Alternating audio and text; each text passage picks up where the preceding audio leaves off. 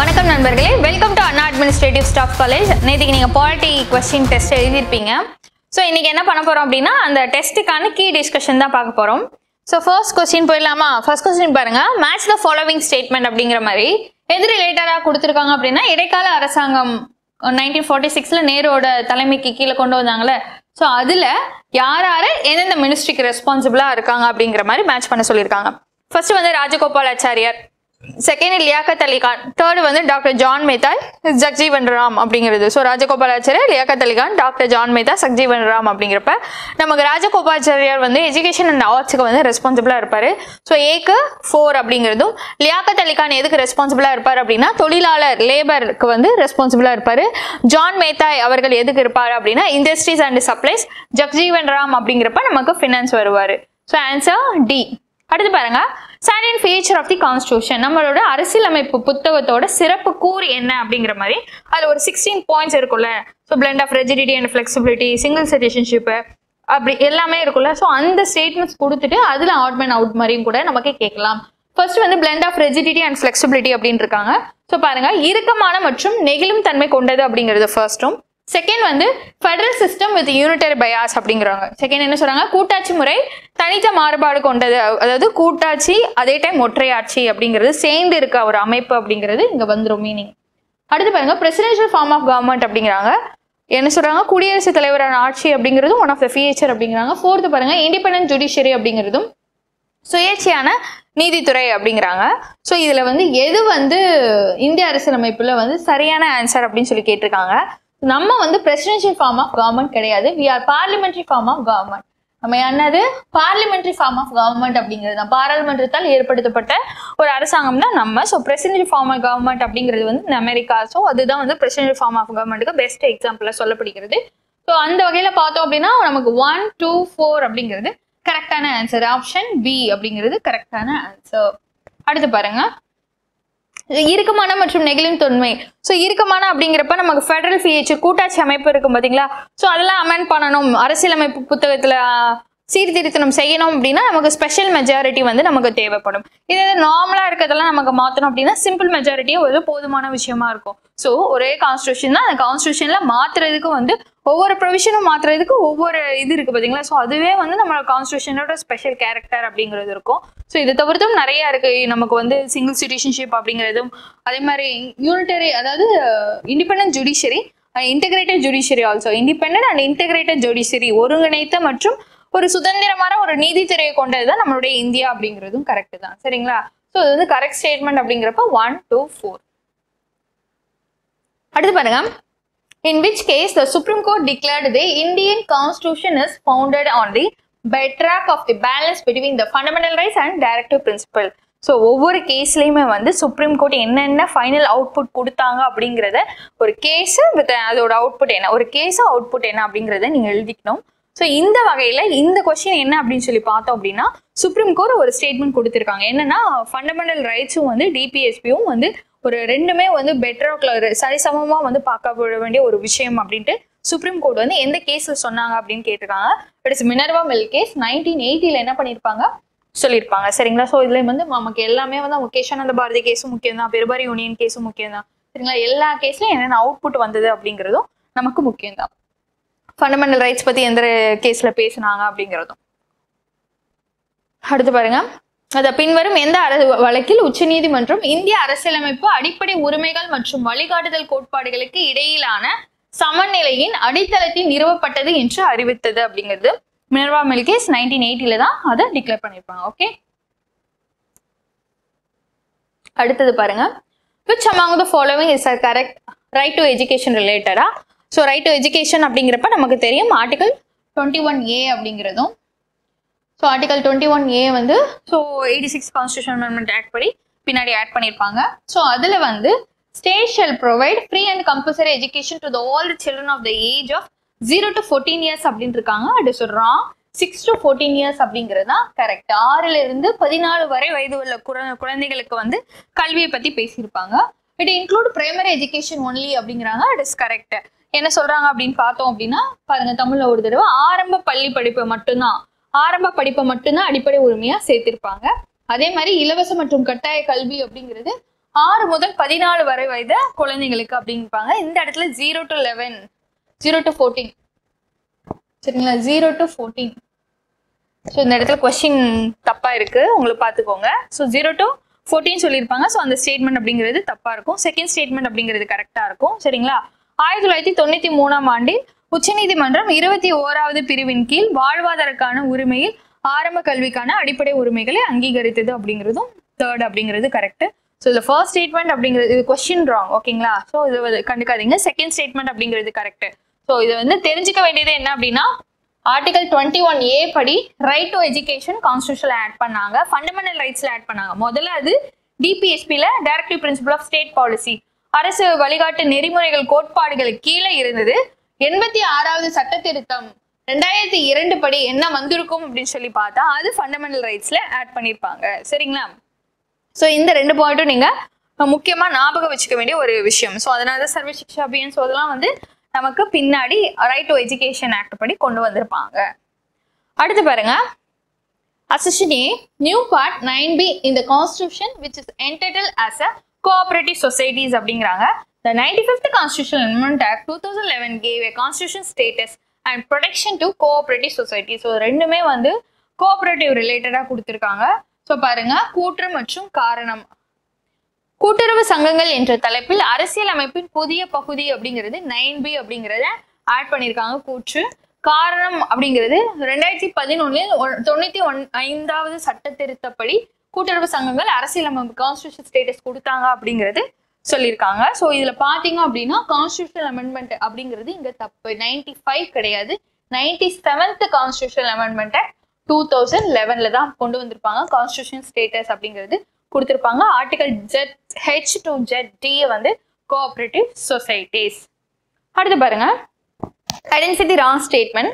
So ஒவ்வொருத்தர் preamble பத்தி என்னென்ன சொன்னாங்க அப்படிங்கிறது சொல்லியிருக்காங்க. ஸோ இதுல எது தப்பு அப்படிங்கிறத நம்ம இங்க பார்க்க போறோம். Preamble is the horoscope of our sovereign democratic republic அப்படின்ட்டு K.M. முன்ஷி சொல்லியிருப்பாரு. It is a correct statement. பாருங்க தமிழ்ல K.M. முன்ஷி என்ன சொல்லியிருக்காரு அப்படின்னு பாருங்க. முகவுரை நமது இறையாண்மை உள்ள ஜனநாயக குடியுரையோட ஜாதகம். ஸோ ஹாரோஸ்கோப் அப்படின்னா ஜாதகம். நம்மளுடைய பிரியாம்பிள் தான் என்ன சொல்றாங்க, இட் இஸ் அ ஹாரோஸ்கோப்னே வந்து யார் சொல்லியிருப்பாரு அப்படின்னா K.M. முன்ஷி அவர்கள் சொல்லியிருப்பாங்க. ஸோ நமக்கே தெரியும் முன்னுரை அப்படிங்கிறப்ப அந்த அப்ஜெக்டிவ் ரெசல்யூஷன் வந்து உள்ள கொண்டு வந்து அதை வந்து ஜவஹர்லால் நேரு டிராஃப்ட் பண்ணி கொண்டு வந்து அப்ரூவல் பண்ணி அப்படிதான் கொஞ்சம் கொஞ்சமா மாறி பிரியாம்பிள் அப்படிங்கிறது வரும். ஸோ அப்புறம் வந்து சோவரின் சோசியலிஸ்ட் செக்குலர் அந்த பிரின்சிபல் அப்படிங்கிறது ரொம்ப ரொம்ப இம்பார்ட்டன்ட். சரிங்களா. ஸோ அதுக்கப்புறமா என்ன பண்ணியிருப்பாங்க அப்படின்னா ஒரே ஒரு அமெண்ட்மெண்ட் கொண்டு வந்து உள்ள வந்து வார்த்தைகள் அப்படிங்கிறப்ப இன்க்ளூட் பண்ணியிருப்பாங்க. ஸோ அப்படிப்பட்ட பிரியாம்பிள் பத்தி ஒவ்வொருத்தர் என்னென்ன கருத்து சொன்னாங்க அப்படிங்கிறது ரொம்ப இம்பார்ட்டன்ட். இதுக்கப்புறம் அது ஐடென்டி கார்டு அது மாதிரி ஒவ்வொருத்தருக்கும் ஒவ்வொரு டிஃப்ரெண்டான குவாட் அப்படிங்கிறது சொல்லியிருப்பாங்க. முன்னுரை அரசியலமைப்பில் மிகவும் மதிப்புமிக்க பகுதியாகும் அப்படிங்கிறப்ப சார் எர்னஸ்ட் பாக் அந்த வார்த்தையை சொல்லியிருப்பாரு அப்படின்னு சொல்லி பார்த்தா கிடையாது. சரிங்களா. இங்கிலீஷ்ல ஒரு தடவை பாருங்க.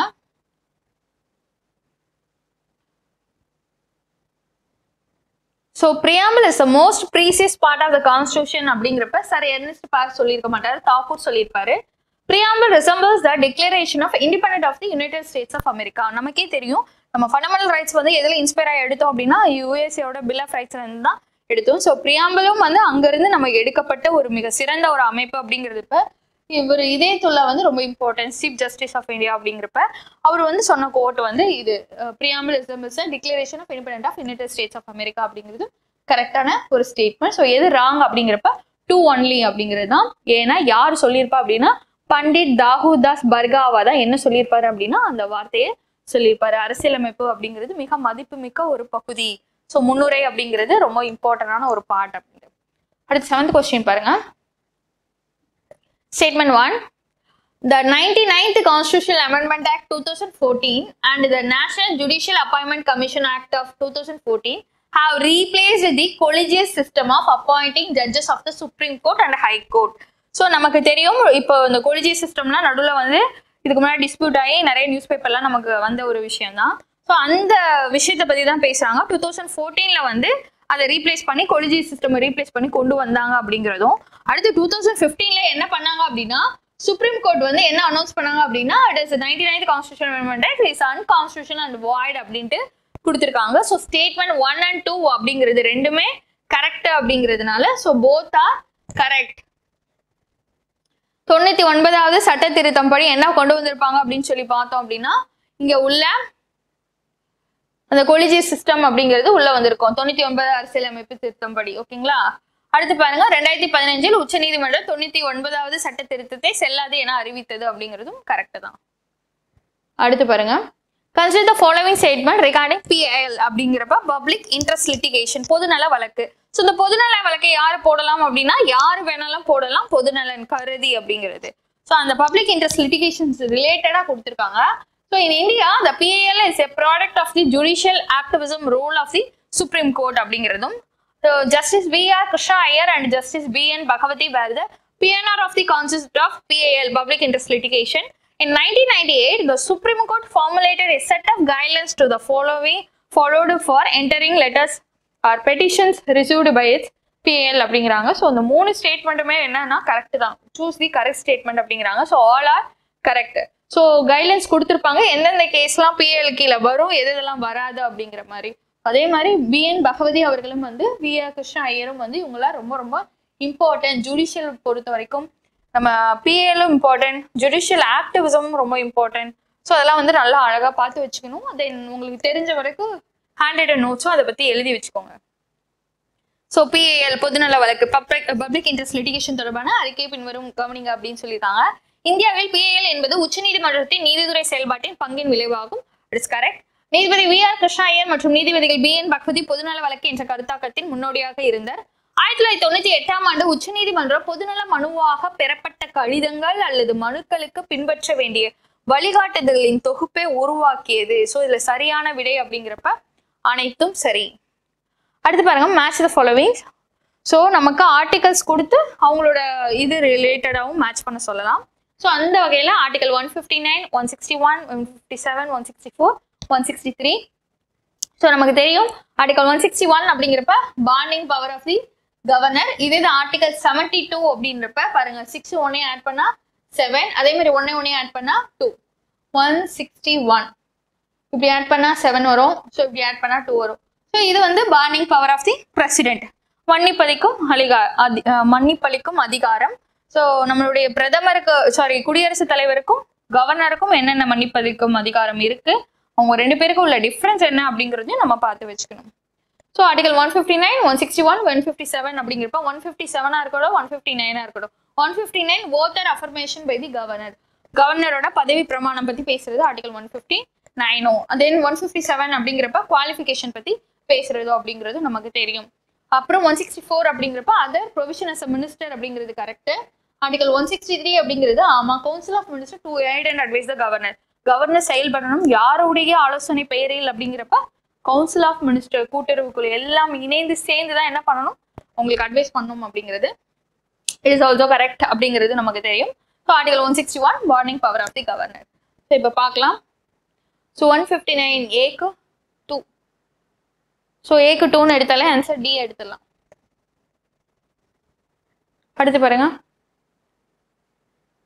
Match the following. ஸோ என்னென்ன கமிட்டி எப்பப்போ அப்பாயிண்ட் பண்ணாங்க. ஸோ இது எல்லாமே எலக்டோரல் ரீஃபார்ம்ஸ் ரிலேட்டடாக அப்பாயிண்ட் பண்ண கமிட்டி. ஸோ ஃபர்ஸ்ட் வந்து தினேஷ் கோஸ்வாமி கமிட்டி அப்பாயிண்ட் பண்ணியிருப்பாங்க. So electoral reforms. Next Vohra committee, Indrajit Gupta committee on state funding of elections, the state administrative reform commission. இது ரிலேட்டடாக பின்னாடி ஒரு கொஸ்டின் இருக்கும்னு நினைக்கிறேன். ஸோ அதுவும் வந்து நம்ம டீட்டெயிலாகவே பின்னாடி பார்க்கலாம். சரிங்களா? Goswami committee on electoral reforms அப்படிங்கிறப்ப 1990. ஸோ A-க்கு 4 அப்படின்னு எடுத்தாலே ஆன்சர் D முடிஞ்சது. சரிங்களா? அதை தவிர்த்து பாருங்க ஓரா கமிட்டி அப்படிங்கிறது 1993 ஓரா கமிட்டி அப்படிங்கிறதும், தென் இந்திரஜித் குப்தா கமிட்டி அப்படிங்கிறப்ப 1998. இரண்டாவது நிர்வாக சீர்திருத்த ஆணையம் அப்படிங்கிறது 2008. அடுத்து பாருங்க which of the following statement is correct? In civil cases an appeal lies to the Supreme Court from any judgment of a high court if the high court certify அப்படிங்கிறதும். Second, originally only those civil cases are involved a sum of 50,000 could be appealed before the Supreme Court, but this monetary limit was removed by the 30th Constitutional Amendment Act 1972ன்றாங்க. So தமிழ்ல பாருங்க, பின்வரும் கூற்றுகளில் எது சரியானது அப்படிங்கிறாங்க. Civil வழக்குகளில் உயர்நீதிமன்றம் சான்றளித்தால் உயர்நீதிமன்றத்தின் எந்த ஒரு தீர்ப்பில் இருந்தும் உச்சநீதிமன்றத்திற்கு மேல்முறையீடு செய்யப்படுகிறது அப்படிங்கிறதும் கரெக்ட். செகண்ட் பாருங்க, முதலில் 50,000 தொகை சம்பந்தப்பட்ட சிவில் வழக்குகள் மட்டுமே உச்சநீதிமன்றத்தில் மேல்முறையீடு செய்ய முடியும். ஆனால் இந்த பண வரம்பு 1972 30வது அரசியலமைப்பு சட்ட திருத்தத்தால் நீக்கப்பட்டது அப்படிங்கிறாங்க. அந்த அமௌண்ட் அப்படிங்கிறது 50,000 இல்ல 20,000. ஸோ 20,000 அப்படிங்கிறப்ப அந்த செகண்ட் ஸ்டேட்மெண்ட் அப்படிங்கிறதுக்கு நம்ம ராங். ஸோ எது கரெக்ட்னு இருக்காங்க. ஸோ ஃபர்ஸ்ட் ஸ்டேட்மெண்ட் மட்டும்தான் கரெக்ட். ஸோ அமௌண்ட் அப்படிங்கிறது 20,000. அடுத்து Accession A.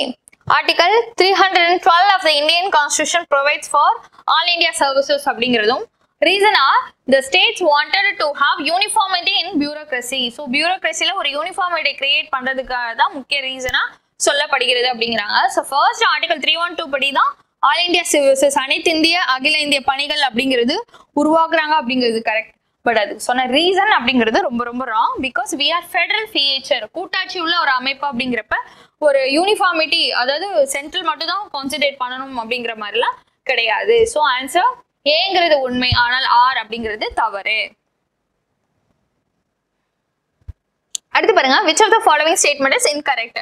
There is no office of vice governor in the state. துணைநிலை ஆளுநர் பதவி அப்படிங்கிறது இல்ல அப்படிங்கிறதும் 9வது அரசியலமைப்பு சட்ட திருத்தம் 1956 ஒரே நபரை 2 அல்லது அதற்கு மேற்பட்ட மாநிலங்களுக்கு ஆளுநராக நியமிக்க உதவியது அப்படிங்கிறாங்க. இந்த கான்ஸ்டிடியூஷனல் அமெண்ட்மெண்ட் ஆக்ட் அப்படிங்கிறது இங்க தப்பு. 9 கிடையாது, 7th constitutional amendment act. 7th constitutional amendment act படிதான் என்ன கொண்டு வந்திருப்பாங்க அப்படின்னா, ஒரு பர்சன் 2 அல்லது அதற்கு மேற்பட்ட மாநிலங்களுக்கு ஆளுநராக பதவி வகிக்கலாம் அப்படிங்கிறதும். ஜெனரலா ஃபாலோ பண்ற ப்ரொசீஜர் என்ன அப்படின்னா, அந்த கவர்னர் அப்பாயிண்ட் பண்றாங்க அப்படின்னா அந்த ஸ்டேட்டவே சாராத ஒரு மனுஷரா பார்த்து அப்பாயிண்ட் பண்ணுவாங்க. ஃபார் எக்ஸாம்பிள் சதர்ன்ல அப்பாயிண்ட் பண்றாங்க அப்படின்னா நார்த்ல இருக்க ஏதோ ஒரு ஸ்டேட்டை சார்ந்தவரை அப்பாயிண்ட் பண்ணுவாங்க. இது நார்த் ஸ்டேட்ல கவர்னர் யாராவது அப்பாயிண்ட் பண்றாங்க அப்படின்னா சதர்ன் ஸ்டேட்ல இருக்க பர்சன் பிலாங்ஸ் இருக்கவங்களை இது பண்ணிருப்பாங்க. அதே மாதிரி ஒரு பொலிட்டிக்கல் பார்ட்டி ஓரியன்டா இருக்கு. ஸோ இதெல்லாம் ஜென்ரலா கவர்னர் அப்பாயிண்ட் பண்ற ஒரு கன்வென்ஷனா ஃபாலோ பண்ற டெக்னிக்ஸ். ஓகே, தேர்ட் பாருங்க, ஒரு மாநிலத்தின் கவர்னர் அலுவலகம் என்பது மத்திய அரசின் கீழ் உள்ள வேலை அல்ல. ஸோ இட் இஸ் நாட் அஃபிஷியலா அவங்க என்ன பண்றாங்க அப்படின்னா, சென்ட்ரல் கவர்னர் அப்படிங்கிறப்ப இங்க ஸ்டேட்டோட ஒரு எல்லா விஷயத்தையும் போய் சென்ட்ரலுக்கு போய் ஒரு கன்வெர்ட் பண்ற ஒரு பர்சனா இருக்க மாதிரி தான் ஃபெடரல் ஃபீச்சர்ல கொண்டு வந்திருப்பாங்க. ஸோ ஆன்சர் அப்படிங்கிறப்ப 2 மட்டும்தான். அடுத்து பாருங்க, statement 1. The president cannot return a money bill for the reconstitution of the parliament. That's statement 1.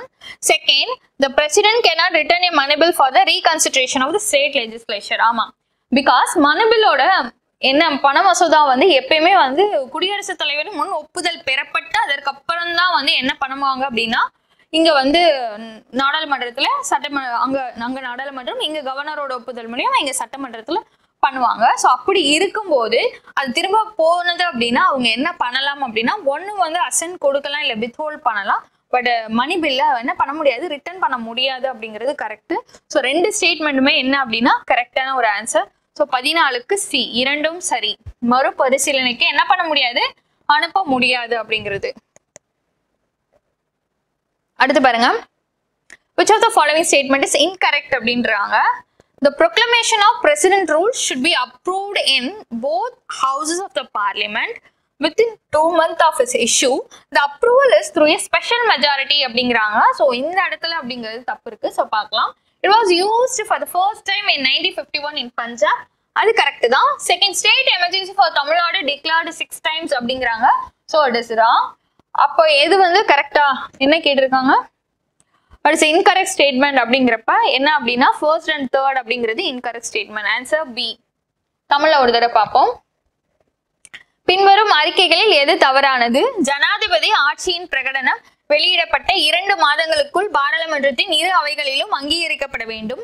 பிரகடனப்படுத்தப்பட்ட பின்பு சிறப்பு பெரும்பான்மையுடன் பாராளுமன்றத்தில் ஒப்புதல் பெற வேண்டும். சிறப்பு பெரும்பான்மை அப்படிங்கிறது கிடையாது, சாதாரண ஒரு பெரும்பான்மை இருந்தா போதும். குடியரசுத் தலைவர் ஆட்சி முதல் முறையாக 1951 எஸ் பஞ்சாப்ல இம்ப்ளிமெண்ட் பண்ணாங்க.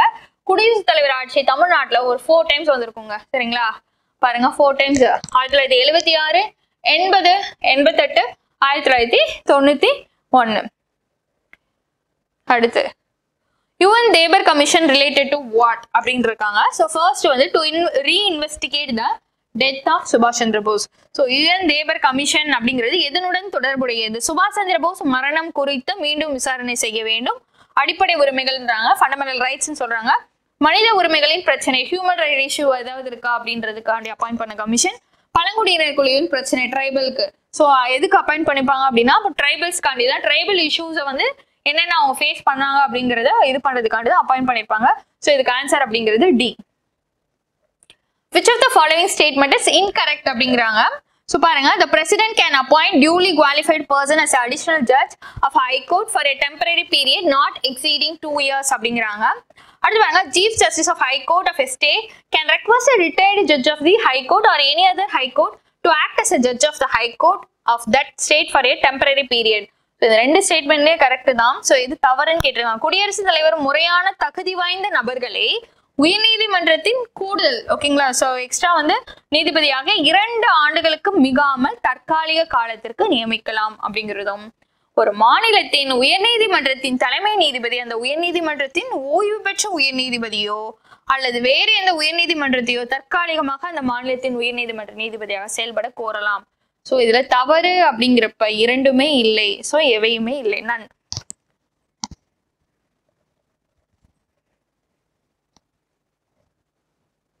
சரிங்களா? ஸோ அது என்னென்ன கண்டிஷன்ஸ் அப்படிங்கிறதும் கொடுத்துருக்காங்க, பார்த்துக்கோங்க. ஐடென்டிஃபை ராங்லி மேட்ச்டு பேர். ஸோ ஹைகோர்ட்டு அதோட ஜுடிக்ஷன் ரிலேட்டடாக கேட்டிருக்காங்க. ஸோ பாம்பே அப்படிங்கிறப்ப மகாராஷ்டிரா, கோவா, தாத்ரா நாகர் ஹவேலி, டாமன் அண்ட் டையூ அப்படிங்கிறதும். நெக்ஸ்ட் கவுஹாத்தி அப்படிங்கிறப்ப அசாம், நாகாலாந்து, மிசோரம் அண்ட் ஹிமாச்சல் பிரதேஷ்னு கொடுத்துருக்காங்க. ஸோ ஹிமாச்சல் பிரதேஷ் கிடையாது, ஏபி அருணாச்சல பிரதேஷ். ராஜஸ்தானை பொறுத்த வரைக்கும் ராஜஸ்தான் மட்டுமே தவிர்த்து பஞ்சாப் கிடையாது. சரிங்களா? இந்த இடத்துல இது சி அப்படிங்கிறது தப்பு. ஸோ பி அண்ட் சி அப்படிங்கிற ரெண்டுமே தப்பு அப்படிங்கிறப்ப எத்தனை பேர் அப்படிங்கிறப்ப 2 பேர் அப்படிங்கிறது ரைட்டான ஆன்சர். Answer B. ஸோ தவறான இணையை கண்டறி. ஒவ்வொரு உயர்நீதிமன்றம் அதோட அதிகார வரம்பு அப்படிங்கிறப்ப பம்பாய் அப்படிங்கிறப்ப மகாராஷ்டிரா, கோவா, தாத்ரா நாகர் ஹவேலி, டாமன் அண்ட் டையூ. நெக்ஸ்ட் கவுஹாத்தி அப்படிங்கிறப்ப என்ன கொடுத்துருக்காங்க பாருங்க, இமாச்சல பிரதேஷ் கொடுத்துருக்காங்க, அருணாச்சல பிரதேஷ்னு வரும். ஸோ ராஜஸ்தான் பொறுத்த வரைக்கும் ராஜஸ்தான் மட்டும்தான் வரும். ஸோ அதனால ஆன்சர் பி. ஸோ எப்போ எஸ்டாப்ளிஷ் பண்ணாங்கன்னு கூட கொடுத்துருக்காங்க, பார்த்துக்கோங்க. The salient feature of the Family Court Act அப்படின்றாங்க. குடும்ப நீதிமன்றங்கள் சட்டம் 1984 முக்கிய அம்சங்கள் என்ன? ஃபர்ஸ்ட் என்ன சொல்றாங்க அப்படின்னா, உச்ச நீதிமன்றங்களுடன் கலந்தோசித்து மாநில அரசுகளால் குடும்ப நீதிமன்றங்களை நிறுவுவதற்கு இது வழிவகுக்கிறது அப்படிங்கிறாங்க. ஸோ இந்த ஸ்டேட்மெண்ட் அப்படிங்கிறது wrong. Because not supreme court consultation கிடையாது. ஹைகோர்ட்டோட கலந்தோசிச்சுட்டு என்ன பண்ணுவாங்க அப்படின்னா ஃபேமிலி கோர்ட் அப்படிங்கறத எஸ்டாப்ளிஷ் பண்ணுவாங்க. ஸோ ஃபர்ஸ்ட் ஸ்டேட்மெண்ட் அப்படிங்கிறது தப்பு. செகண்ட், உயர்நீதிமன்றத்திற்கு மேல்முறையீடு செய்வதற்கான ஒரே ஒரு உரிமையை இது வழங்குகிறது. ஸோ ஹையெல்லாம் ஒரே ஒரு அப்பீல் மட்டும்தான். It provides for only one right of appeal which shall lie to the high court அப்படிங்கிறது கொடுத்துருக்காங்க. தேர்ட் பாருங்க, family court setup every city are down with population of exceeding 1 million அப்படிங்கிறாங்க. ஸோ ஃபேமிலி கோர்ட் அப்படிங்கிறப்ப 1 மில்லியனுக்கு அதிகமா எங்க இருக்காங்களோ அந்த இடத்துல எஸ்டாப்ளிஷ் பண்றாங்க அப்படிங்கிறது. ஸோ தேர்ட் ஸ்டேட்மெண்ட் அப்படிங்கிறதும் இட் இஸ் கரெக்ட். ஸோ அப்போ பார்த்தோம் அப்படின்னா ஃபர்ஸ்ட் ஸ்டேட்மெண்ட் மட்டும் தான் ராங்கு, செகண்ட் அண்ட் தேர்ட் அப்படிங்கிறது கரெக்ட். ராங் ஸ்டேட்மெண்ட் அப்படிங்கிறப்ப 1 only. அடுத்து பாருங்க, which of the following statement is incorrect அப்படின்னு இருக்காங்க. ஜீவிகா ராவ் இந்த இடத்துல கமிட்டின் ஆட் பண்ணிக்கோங்க. Committee was appointed by the planning commission அப்படிங்கிறாங்க. ஸோ இன்கரெக்ட் ஸ்டேட்மெண்ட் தான். செகண்ட் பாருங்க, 2-tier system of panchayat Raj recommended by Balwant Rai Mehta committee. Second statement. ரீவிட்டலைசேஷன் of panchayat Raj institution for democracy and development அப்படிங்கிறப்ப LMC committee 1980s வந்து இருக்கும். ஸோ இந்த 3 ஸ்டேட்மெண்ட்டை எது இன்கரெக்ட் அப்படிங்கிறாங்க. தமிழ்ல ஒரு தடவை பாருங்க. பின்வரும் அறிக்கைகளில் எது தவறானது? GVK ராவ் கமிட்டி திட்டக்குழுவால் நியமிக்கப்பட்டார் அப்படிங்கிறதும், பல்வந்த் ராய் மேத்தா கமிட்டி 2 அடுக்கு பஞ்சாயத்து முறையை பரிந்துரைத்தது அப்படிங்கிறது தப்பு. பிகாஸ் பல்வந்த் ராய் மேத்தா கமிட்டி கொண்டு பண்ணிருக்கோமா, அசோக் மேத்தா கமிட்டி தான் என்ன பண்ணிருப்பாங்க அப்படின்னு சொல்லி பார்த்தோம் அப்படின்னா இந்த 2-tier system அப்படிங்கிறத அவங்க ரெக்கமெண்ட் பண்ணிருப்பாங்க. So it is wrong. அடுத்து பாருங்க, ஃபர்ஸ்ட் ஸ்டேட்மெண்ட் அப்படிங்கிறது கரெக்ட். ஜனநாயக மற்றும் அதாவது ரீவிட்டலைசேஷன் ஆஃப் பஞ்சாயத் ராஜ் அப்படிங்கிறது LMCP கமிட்டி தான் சொல்லியிருப்பாங்க. ஸோ இதுவும் வந்து கரெக்ட். ஸோ எது தவறு அப்படிங்கிறப்ப 2 மட்டும். Answer B. நம்ம எக்ஸாம் பொறுத்த வரைக்கும் பஞ்சாயத் ராஜ் அப்படிங்கிறது ரொம்ப இம்பார்ட்டன்ட். அதாவது 73rd 74th constitution amendment act, PESA act, so அதெல்லாம் பார்த்து வச்சுக்கணும். அதை பெசா ஆக்ட் எந்தெந்த ஸ்டேட்டுக்கு கவர் ஆகுது, எந்தெந்த ஏரியா கவர் ஆகுது அப்படிங்கிறது ரொம்ப பார்க்கணும். ஸோ அது மாதிரிலாம் வந்து அதே மாதிரி எந்தெந்த இடத்துல ஃபர்ஸ்ட் பஞ்சாயத்து ராஜ் சிஸ்டம் கொண்டு வந்தாங்க, ஸோ எந்தெந்த இடத்துல 3 tier சிஸ்டம் இருக்கு, எந்த இடத்துல 2 tier சிஸ்டம் இருக்கு அப்படிங்கிறதும் ஒரு கிளாஸ் நீங்க பார்த்து வச்சுக்கணும். Accession. Every union territory is administered by the president acting through an administrator appointed by him. அப்படிங்கிறது reason are the union territories areas which are under the direct control and administration of the central government அப்படிங்கிறாங்க. So ஏவும் R ரெண்டும் correct. So R is correct explanation of ஏ அப்படிங்கிறதும் correct. So பாருங்க, ஒவ்வொரு union பிரதேசமும் குடியரசுத் தலைவரால் நியமிக்கப்பட்ட நிர்வாகி மூலம் நிர்வகிக்கப்படுகிறது. காரணம், யூனியன் பிரதேசங்கள் மத்திய அரசின் நேரடி கட்டுப்பாட்டிலும் நிர்வாகத்திலும் இருக்குது. பிகாஸ் யூனியன் டெரிட்டரி அப்படிங்கிறது வந்து ரொம்ப ரொம்ப important. Because it is culturally important. நிறைய பிரிக்கலாம் நம்ம யூனியன் பிரதேசங்களை வந்து ஜியாகிரபிக்கல புவியியல் ரீதியா சொல்லணும் அப்படின்னா தாத்ரா கீழே நம்ம அந்தமான் அண்ட் நிக்கோபார் அப்படிங்கிறதும். நெக்ஸ்ட் பொலிட்டிக்கல் ரீசனா அப்படி சொல்லணும் அப்படின்னா டெல்லி. ஸோ கல்ச்சரல் ஆஸ்பெக்ட்ல சொல்லணும் அப்படின்னு சொல்லி பார்த்தோம் அப்படின்னா நம்மளுடைய புதுச்சேரி. ஸோ இது மாதிரி ஒவ்வொன்றத்தையும் நம்ம அதை கேட்டகரைஸ் பண்ணிக்கலாம். ஸோ அந்த அளவுக்கு வந்து ஒவ்வொன்றும் each one is important for central government அட்மினிஸ்ட்ரேஷனுக்கு ரொம்ப இம்பார்ட்டன்ட். அப்படி இருக்கும்போது சைட்டா சென்ட்ரல் கவர்மெண்ட் ஏஜென்சி இங்க இருக்க மாதிரி என்ன பண்ணுவாங்க, அப்பாயிண்ட் பண்ணுவாங்க அப்படிங்கிறது. ஸோ ரெண்டுமே கரெக்ட். ஏ மற்றும் ஆர் இரண்டும் உண்மை. ஆர் என்பது ஏவுக்கு சரியான விளக்கம். அடுத்து பாருங்க, assertion. On 16th October 1989, the president appointed 3 more election commissioner அப்படிங்கிறாங்க. 1989ல 3 more election commissioner வந்து அப்பாயிண்ட் பண்ணாங்க அப்படிங்கிறதும். ரீசன் என்ன சொல்லியிருக்காங்க அப்படின்னா lowering of the voting age from 21 to 18 years. 21ல இருந்து 18 வயசா வந்து வாக்களிக்கும் வயதை வந்து குறைச்சாங்க அப்படிங்கிறது ரீசனா சொல்லியிருக்காங்க. S. 61st Constitutional Amendment Act 1989 படி என்ன பண்ணியிருப்பாங்க அப்படின்னா வாக்களிக்கும் வயதை வந்து 21ல இருந்து 18 குறைச்சிருப்பாங்க. இப்போ 18 குறைச்சதுனால நிறைய வந்து ஓட் போடுற பர்சன் வந்து அதிகமாகறாங்களா. இப்போ வாக்களிக்கும் நபர் அதிகமாகிறதுனால எலெக்ஷன் கமிஷனுக்கு என்ன ஆகுது, வேலையும் ஜாஸ்தி ஆகுதா. ஸோ சிங்கிள் பர்சனா இருந்தால் என்ன பண்ண முடியாது அப்படிங்கிறதுனால 2 more அப்பாயிண்ட் ஆஃபீஸர் வந்து என்ன பண்ணியிருப்பாங்க, கமிஷனாக அப்பாயிண்ட் பண்ணியிருப்பாங்க. ஸோ 3 more 2 more, அப்போ 2 பேரை எக்ஸ்ட்ரா அப்பாயிண்ட் பண்ணியிருப்பாங்க. ஸோ இந்த இடத்துல தப்பு. அப்போ பார்த்தோம் அப்படின்னா அசெஷன் தப்பு, ரீசன் அப்படிங்கிறது கரெக்ட். பிகாஸ் அந்த கான்ஸ்டியூஷன் அமெண்ட்மெண்ட் ஆக்ட் படி தான் என்ன பண்ணியிருப்பாங்க, 21 வயசுல இருந்து 18 வயசா கம்மி பண்ணியிருப்பாங்க. ஸோ ரீசன் ஆர் அப்படிங்கிறது கரெக்ட். ஸோ அசெஷன் ஏ அப்படிங்கிறது ராங், ரீசன் ஆர் அப்படிங்கிறது ட்ரூ. ஸோ ஆன்சர் டி பார்த்துக்கோங்க. இதுவும் அந்த எலக்ட்ரல் ரீஃபார்ம்ஸ் ரிலேட்டடா அப்பாயிண்ட் பண்ண கமிட்டி தான். Arrange the following in chronological order. So Dinesh Goswami committee, JS Verma committee, Tarkunde committee, Vohra committee. So Vohra committee அந்த நக்சல் ரிலேட்டடா பாலிடிக்ஸ்ல கிரிமினல்ஸ்ல எப்படி வந்து இது பண்றாங்க அப்படிங்கிற ரிலேட்டடா என்ன பண்ணியிருப்பாங்க, ஓரா கமிட்டி அப்படிங்கிறது அப்பாயிண்ட் பண்ணியிருப்பாங்க. Next Dinesh Goswami committee, Tarkunde committee அப்படிங்கிறது தான் நமக்கு ஃபர்ஸ்ட் வந்து வந்திருக்கும். ஸோ அந்த வகையில அப்படின்னு பார்த்தா ஆன்சர் சி. ஓகேங்களா, Tarkunde committee, next Dinesh Goswami committee, அடுத்து ஓரா கமிட்டி, அடுத்து பார்த்தோம் அப்படின்னா வர்மா கமிட்டி அப்படிங்கிறது பார்க்கோங்க. தார்குண்டே கமிட்டி அப்படிங்கிறது 1974 ஜெயபிரகாஷ் நாராயணோட அவர் அப்பாயிண்ட் பண்ணியிருப்பாரு. தினேஷ் கோஸ்வாமி கமிட்டியும் எலக்ட்ரல் ரீஃபார்ம்ஸ் தான் 1990. ஓரா கமிட்டி அப்படிங்கிறப்ப அந்த நக்சல் இன் கிரைம் பாலிடிக்ஸ் அப்படிங்கிற மாதிரி அவங்க ரிசர்ச் பண்ணியிருப்பாங்க 1993. வர்மா கமிட்டி அப்படிங்கிறப்ப 2013. ஓகே, அடுத்து assertion. Parliamentary control over public expenditure is diminished by the creation of the contingency fund of India. So உங்களோட கண்டிஜென்சி பார்லிமெண்டரியோட இதை வந்து கண்ட்ரோல் பண்றதுக்கு கண்டிஜென்சி ஃபண்ட் ஆஃப் இந்தியா கொண்டு வந்திருக்காங்க அப்படிங்கிற ரீசன் கொடுத்துருக்காங்க. It is wrong. மோஸ்ட்லி அவசரகால நிதிக்காண்டி தான் அந்த கண்டிஜென்சி ஃபண்ட். அதுவும் செகண்ட் ஸ்டேட்மெண்ட் கொடுத்துருக்காங்க பாருங்க. the contingency fund of India is operated by the president of India. So அதை ஆப்ரேட் பண்றது வந்து பிரசிடென்ட் ஆஃப் இந்தியா. பிகாஸ் ஏதாவது எமர்ஜென்சி அவசரகால நிதி தேவைப்படுது அப்படின்னா டக்குன்னு கொடுக்கணும். ஸோ அதுக்கு பிரசிடென்ட் அப்ரூவல் வேற மாதிரி. சரிங்களா? So A is false, R is true. இந்தியாவின் அவசரகால நிதியை உருவாக்குவதன் மூலம் பொது செலவினங்களின் மீதான நாடாளுமன்ற கட்டுப்பாடு குறைக்கப்படுகிறது அப்படிங்கிறாங்க.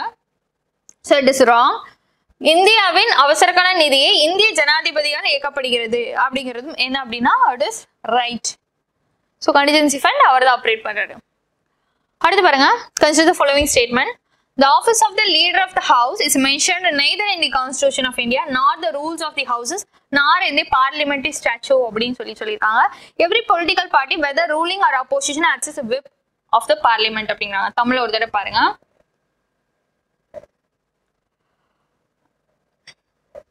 ஓகே, பின்வரும் அறிக்கையை கவனிங்கள். ஓகேங்களா?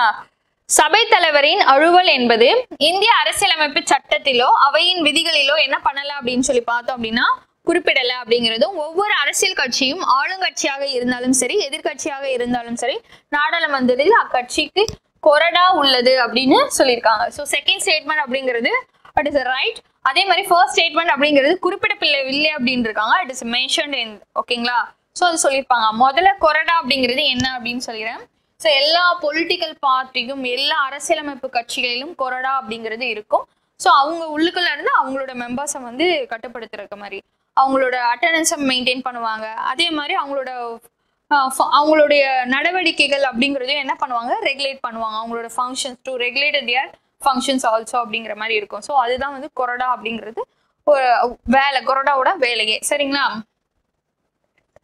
எல்லா பொலிட்டிக்கல் பார்ட்டிக்கும் என்ன இருக்கும் அப்படின்னா own whip. When finance bill is presented to the president, he can either give its assent to the bill or withhold his assent to the bill or return the bill for reconsideration of the houses. ஓகேங்களா. இது finance bill related. தமிழ்ல பாருங்க. நிதி மசோதாவை ஜனாதிபதியிடம் சமர்ப்பிக்கும் போது அவர் மசோதாவிற்கு தனது ஒப்புதலை அளிக்கலாம் அல்லது மசோதாவிற்கு தனது ஒப்புதலை நிறுத்தி வைக்கலாம் அல்லது மசோதாவை மறுபரிசீலனை செய்வதற்காக திருப்பி அனுப்பலாம் அப்படிங்கிறாங்க. கூட்ட மக்களவை நடைமுறை விதிகளால் நிர்வகிக்கப்படுகிறது மாநிலங்கள். ஆமா, ஜாயிண்ட் சிட்டிங் அப்படிங்கிறப்ப ஸோ அதுக்கு யாரு ஹெட்டா இருப்பாங்க அப்படின்னா நம்மளுடைய இங்க லோக்சபா. அவங்க தான் வந்து ஜாயிண்ட் சிட்டிங்கோட இதுவே சொல்லுவாங்க unequal power of the Lok Sabha and Rajya Sabha அப்படிங்கிறப்ப. ஸோ இங்க லோக்சபா டாமினேட் பண்ணுமா. ஸோ அது ஒன் ஆஃப் த டிஸ்அட்வான்டேஜா ராஜ்யசபாவுக்கு சொல்லுவாங்க. ஸோ அது நீங்க ஈக்குவல் பவர் லோக்சபாவுக்கும் ராஜ்யசபாவுக்கும் ஈக்குவல் பவர் எங்க இருக்கும் அன்இக்குவல் பவர் எங்க இருக்கும் அப்படின்னு சொல்லிட்டு போய் படிங்க. ஸோ அந்த வகையில பார்த்தோம் அப்படின்னா செகண்ட் ஸ்டேட்மெண்ட் அப்படிங்கிறது கரெக்ட். பார்லிமெண்ட் வரியை என்ன பண்ணலாம், ஒன்று குறைக்கலாம் இல்லை ரத்து செய்யலாம். ஆனால் என்ன பண்ண முடியாது அப்படின்னு சொல்லி பார்த்தோம் அப்படின்னா அதிகரிக்க முடியாது அப்படின்னு சொல்றாங்க. ஸோ அந்த வகையில பார்த்தோம்னா மூணுமே கரெக்டான ஆன்சர். சரிங்களா. அடுத்து பாருங்க. Identify the correct statement regarding reservation of EWS அப்படின்னா economically weaker section.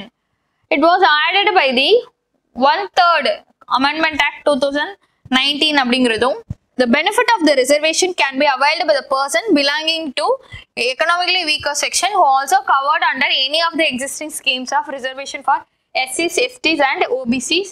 If a person or a family possesses a residential plot of 200 square yard and above in areas other than the notified municipalities are excluded from EWS criteria அப்படின்னு சொல்றாங்க. So இதில் பாருங்க தமிழ்ல ஒரு தடவை EWSக்கான இடஒதுக்கீடு தொடர்பாக சரியான 2019 1/3 கான்ஸ்டிடியூஷனல் அமெண்ட்மெண்ட் ஆக்ட் படி என்ன பண்றாங்க அப்படின்னா புதுசா ஒரு கான்செப்ட் கொண்டு வராங்க. பொருளாதார ரீதியில யார் பின்தங்கி இருக்காங்களோ அவங்க எல்லாம் உள்ள வருது. செகண்ட் என்ன கொடுத்துருக்காங்க அப்படின்னா இந்த இடஒதுக்கீடு வந்து SC, ST, OBC அவங்களுக்கும் கவர் ஆகும். அதான் ஏதேனும் ஒரு கீழ் உள்ள EWSகளே இந்த இடஒதுக்கீட்டின் பலனை SC, ST மற்றும் OBCகளுக்கான இடஒதுக்கீட்டின் தற்போதைய திட்டங்களில் ஏதேனும் ஒண்ணுக்குள்ள பயன்ல இருந்தாலும் EWSல கொண்டு வரலாம் அப்படிங்கிறாங்க. ஸோ நம்ம இந்த கம்யூனிட்டி ஆஃப் வேற ஏதாவது ஸ்கீம்ல வந்து கவர் பண்ணாத பீப்புள்ஸை கவர் பண்ணணும் அப்படிங்கிற ஒரு எய்மோட தான் என்ன கொண்டு வந்திருப்பாங்க அப்படின்னா EWS already they are benefited in any other scheme அப்படிங்கிறப்பையும் so அதை தவிர்த்து வேற ஏதாவது அந்த ஸ்கீம்ல பெனிஃபிட் ஆகாத பீப்புள்ஸுக்கு டார்கெட் பண்ணி தான் EWS அப்படின்றது கொண்டு வந்திருப்பாங்க. ஸோ செகண்ட் ஸ்டேட்மெண்ட் அப்படிங்கிறது தான். ஸோ அறிவிக்கப்பட்ட நகராட்சிகளை தவிர மற்ற பகுதிகளில் 200 ஸ்கொயர் யார்ட் மற்றும் அதற்கு மேல் ஒரு நபர் அல்லது குடும்பம் வீட்டுமனை வைத்திருந்தால் எக்கனாமிக்கலி வீக்கர் செக்ஷன் அளவுகோலில் இருந்து விலக்கு அளிக்கப்படும் அப்படிங்கிறது கரெக்ட். கிரைட்டீரியா வச்சிருப்பாங்க.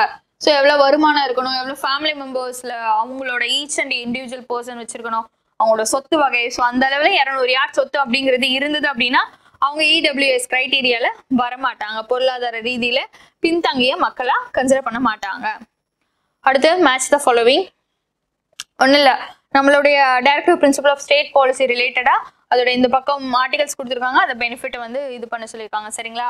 ஸோ ஆர்டிகல் 40 அப்படிங்கிறது வில்லேஜ் பஞ்சாயத்து பார்த்தோன்னே நீங்கள் என்ன பண்ணலாம், மேட்ச் பண்ணலாம் அப்படிங்கிறது உங்களுக்கு தெரியும். ஸோ ஆர்டிகல் 43 அப்படிங்கிறது to promote cottage industries. So article 43 அப்படிப்ப to promote cottage industries அப்படிங்கிறதும், ஆர்டிகல் 39 அப்படிங்கிறது preservation of health and strength of the workers அப்படிங்கிறதும்.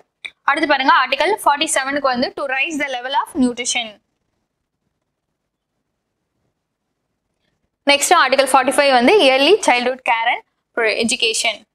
So answer D.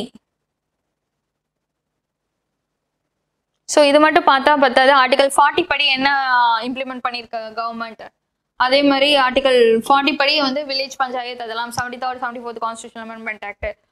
Child care அப்படிங்கிறப்ப வந்து என்ன ஆக்ட் கொண்டு வந்தாங்க, மெட்டர்னிட்டி பெனிஃபிட் அப்படின்னா மெட்டர்னிட்டி பெனிஃபிட் ஆக்ட் எழுது.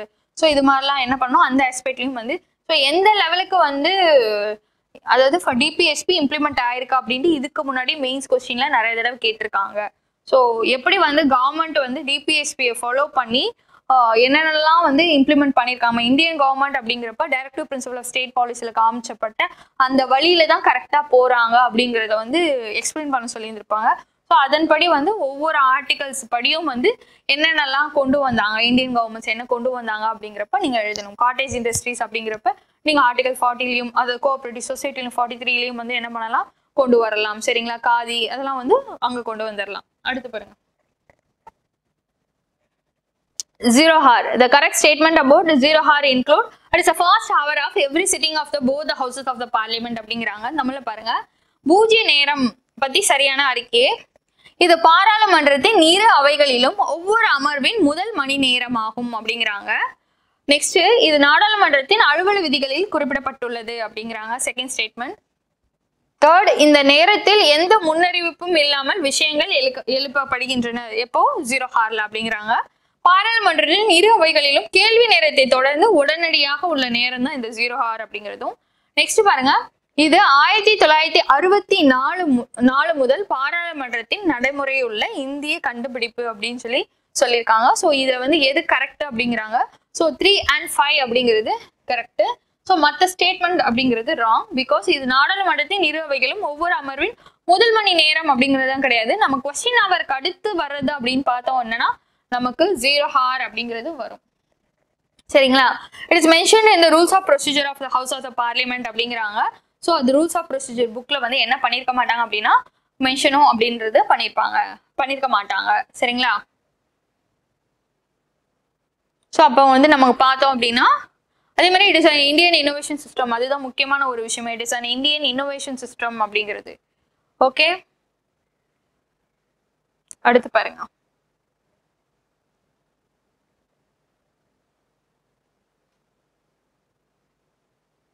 அடுத்து இது என்னன்னா டோக்கன் கட் மோஷன். ஸோ அது அப்போ என்ன பண்ணுவாங்க, எக்கனாமிக் கட் மோஷன் அப்போ என்ன பண்ணுவாங்க, பாலிசி கட் மோஷன் அப்போ என்ன பண்ணுவாங்க அப்படிங்கிறப்ப தான். சரிங்களா, டோக்கன் கட் அப்படிங்கிறது அடையாள வெட்டு தீர்மானம் அப்படின்னு தமிழ்ல சொல்லுவாங்க. ஸோ அடையாள வெட்டு தீர்மானம் இருக்கும்போது என்ன நடக்கும் அப்படின்னா ஸோ அவங்க கேட்டிருக்க அமௌண்ட்ல என்ன பண்ணிருக்க மாட்டாங்க, 100 ரூபாய் வந்து குறைச்சிட்டு கொடுக்கறது அப்படிங்கிற மாதிரி தேவையின் அளவு 100ஆக குறைக்கப்பட வேண்டும் அப்படின்னு சொல்றதுதான் டோக்கன் கட் மோஷன். நெக்ஸ்ட் வந்து எக்கனாமிக் கட் மோஷன் அப்படிங்கிறது பொருளாதார வெட்டு தீர்மானம் அப்படிங்கிறது that the amount of the demand B reduced to a specify amount. So இப்போதைக்கு வந்து இவ்வளோ அளவு கொடுக்க முடியாது அப்படிங்கிறதுனால பொருளாதார நெருக்கடிக்காக கொஞ்சம் அமௌண்ட்டை ரெடியூஸ் பண்றது வந்து என்ன அர்த்தம் அப்படின்னா எக்கனாமிக் கட் மோஷன் அப்படிங்கிறதும். நெக்ஸ்ட் பாலிசி கட் மோஷன் அப்படிங்கிறது வந்து அந்த டிமாண்ட் வந்து 1 ரூபாயா வந்து ஒரே 1 ரூபாய் அலாட் பண்றது. சரிங்களா, தேவையின் அளவு 1ஆக குறைக்கப்பட வேண்டும் அப்படிங்கிறப்ப கொள்கை வெட்டு தீர்மானம். அடுத்து பாருங்க, the correct statement about no confident motion. So no confident motion அப்படிங்கிறப்ப வந்து இன்கேஸ் நோ கான்ஃபிடென்ட் மோஷன் மேல இங்க பார்லிமெண்ட்ல வந்து நிறைவேறினாலும் இங்க சட்டமன்றத்துல வந்து நிறைவேறினாலும் என்ன நடக்கும் அப்படின்னு பார்த்தோம் அப்படின்னா total of council of minister என்ன பண்ணணும் அப்படின்னா ரிசைன் பண்ணிட்டு கவர்மெண்ட்டே என்ன ஆகும் டோட்டலா கொலாப்ஸ் ஆகி ரிசைன் பண்ணிட்டு போகும். ஸோ அதுதான் வந்து swim and Singh together concept அப்படின்பாங்க. ஸோ ஒன்னாவே நீந்தணும், ஒன்னா நீந்தி பயணிக்கணும். அப்படி இல்லை அப்படின்னா நோ கான்ஃபிடென்ட் மோஷன் மூலியமா நிறைவேற்றிட்டாங்க அப்படின்னா ஸ்விங் எல்லாருமே ஒன்னா மூழ்கடிக்கப்படுவார்கள். சரிங்களா, யாருமே வந்து பர்டிகுலர் இது டோட்டலா அந்த கவர்மெண்டே வந்து குலைஞ்சு போயிடும். அதான் no confident motion. So mostly வந்து இது அப்போசிஷன் பார்ட்டி வந்து சொல்லுவாங்க, கொண்டு வருவாங்க ரூலர் பார்ட்டிக்கு அகெயின்ஸ்டா. ஸோ பாருங்க, அது ரிலேட்டடாக தான் கொடுத்துருக்காங்க. It should stated that the reason for its adoption in the Lok Sabha. So லோக்சபால கொண்டு வருவதற்கு என்னென்ன காரணம் அப்படிங்கிறப்ப வந்து நம்பிக்கையில்லா தீர்மானம் ஏன் கொண்டு வரணும் ஃபர்ஸ்ட் சொல்லணும் அப்படிங்கிறாங்க. செகண்ட் பாருங்க, இது ஒட்டுமொத்த அமைச்சரவை குழுவுக்கு எதிராக மட்டுமே கொண்டு வர முடியும் அப்படிங்கிறதும். ஸோ இட் இஸ் அகேன்ஸ்ட், ஓகேங்களா, it should be moved against the entire council of ministry only அப்படிங்கிறதும். It is moved for சென்ஷூரிங் the council of minister for specific policies and action அப்படிங்கிறது கொடுத்துருக்காங்க. சென்சார் மோஷன் வந்து கிடையாது. இது நோ கான்ஃபிடென்ட் மோஷன் அப்படிங்கிறப்ப so இந்த statement குறிப்பிட்ட கொள்கைகள் மற்றும் செயலாக்கங்களுக்கு அமைச்சரவைகள் குழுவை தணிக்கை செய்ய இது நகர்த்தப்படுகிறதுங்கிறது தப்பு. லோக்சபாவில் நிறைவேற்றப்பட்டால் அமைச்சர்கள் குழு பதவியை ராஜினாமா செய்ய வேண்டும் அப்படிங்கிறாங்க. If it is passed in the Lok Sabha, the Council of Ministers must resign from the office அப்படிங்கிறாங்க. ஸோ இப்போ நம்ம பார்த்த வரைக்கும் நமக்கு தெரியும். ஸோ என்டையராக வந்து மினிஸ்ட்ரிக்கு அகெயின்ஸ்டாக கொண்டு வரது, அதே மாதிரி அப்படியே டோட்டலாக இந்த கவர்மெண்ட்டே என்ன ஆகும் அப்படின்னா ரிசைன் ஆகும் அப்படிங்கிறது. ஸோ அந்த வகையில் வந்து இந்த ஃபர்ஸ்ட் அண்ட் தேர்ட் ஸ்டேட்மெண்ட் அப்படிங்கிறது ராங். ஸோ ரீசன் அப்படிங்கிறது சொல்ல வேண்டிய அவசியம் இல்லை. இது சென்சார் மோஷனுக்கான கிரைட்டீரியா, ரெண்டுத்துக்கும் டிஃப்ரென்ஸ் இருக்கும். அடுத்து பாருங்க, என்னென்ன ஸ்டேட் எப்போ ஃபார்ம் பண்ணாங்க அப்படிங்கிற மாதிரி நமக்கு கொடுத்துருக்காங்க. ஸோ சிக்கிம், மேகாலயா, புதுச்சேரி, ஜார்க்கண்ட். ஸோ இது ராங்லி மேட்ச் அப்படிங்கிறப்ப மேகாலயாவும் புதுச்சேரியும் வந்து ராங்கா மேட்ச் ஆயிருக்கும். ஸோ 2 பேர் எது வந்து ராங்கா மேட்ச் ஆயிருக்கும் அப்படின்றது. ஸோ ஏன்னா மேகாலயா அப்படிங்கிறது வந்து நமக்கு எப்போ அப்படின்னா 1972லயும் புதுச்சேரி அப்படிங்கிறது 1962லயும் கொண்டு வந்திருப்பாங்க, ஃபார்ம் ஆயிருக்கும். இதோட சேர்த்து அமெண்ட்மெண்ட்டும் படிச்சுக்கணும் நீங்க, எந்த கான்ஸ்டிடியூஷன் அமெண்ட்மெண்ட் ஆக்ட் அப்படின்றதும். Arrange the following in chronological order. So chronological order படி இது பண்ணணும். பிரசிடென்ட்டா இருக்கட்டும், wise mostly president, prime minister இவங்களுக்குலாம் ஏதாவது கோட் வேர்ட் வச்சு என்ன பண்ணிருங்க அப்படின்னா லைனா இது பண்ணிக்கோங்க. மேபி கேட்குறாங்க, இதுக்கு முன்னாடி கேட்டிருக்காங்க சரிங்களா. ஸோ அது மாதிரி 4 பிரசிடென்ட்டை கொடுத்துட்டு அவங்கள வந்து அரேஞ்ச் பண்ண சொல்லுவாங்க. ஸோ இந்த வகையில் ஃபர்ஸ்ட் யார் வருவா அப்படின்னா விவி கிரி சரிங்களா. நீலம் சஞ்சீவ ரெட்டி தான் என் சஞ்சீவ ரெட்டி அப்படிங்கிறதும். அடுத்து நெக்ஸ்ட் வந்து அப்படின்னு பார்த்தா ஜியான் கேல் சிங் அப்படிங்கிறது வருவாரு. அடுத்து வந்து சங்கர் தயாள் சர்மா, நெக்ஸ்ட் வந்து KR நாராயணன் அப்படிங்கிறதும்.